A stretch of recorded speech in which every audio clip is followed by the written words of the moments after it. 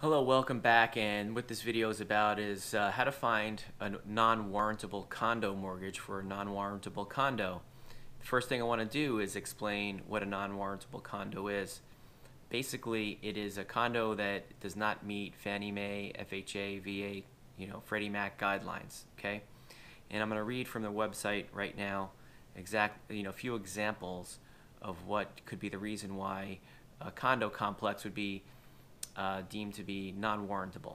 Okay. First, if more than 50% of the units are rented and not occupied by the owner. If the condo project is still under construction. Also, if the developer of that condo project has not turned over control of the homeowner association over to the owners of the condos.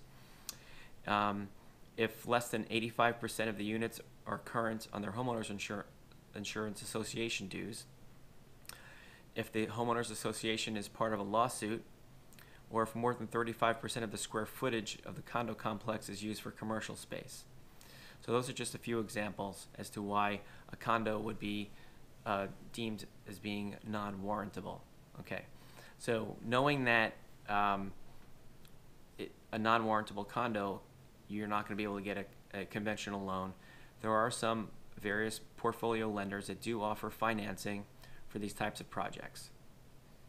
And some of these projects are, timeshares, condotels, and condos and assisted livings. I'm just reading right off the website here. Fractional ownership properties.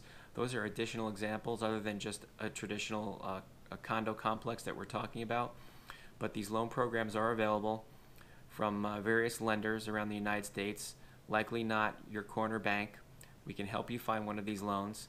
All you need to do is give us a call or click that request quote button on the website, and you'll be on your way. Thanks for watching and have a great day.